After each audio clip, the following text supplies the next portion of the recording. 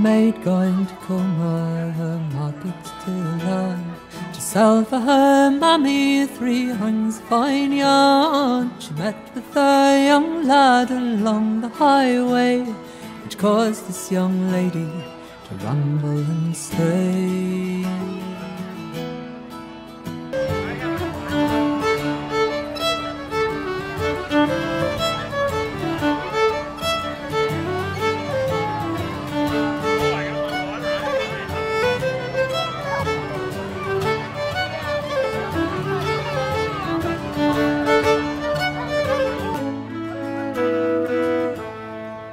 I'm a worker by nature, I freely admit, and I spend all my days in the fields, at a tiring old trade which may well be unpaid, which brings all the farmers their yields. When the sun has dropped down, I will take to my bed, and sell that my own toil has made, to arise again early and tend to the gardens of folks who were in their beds laid.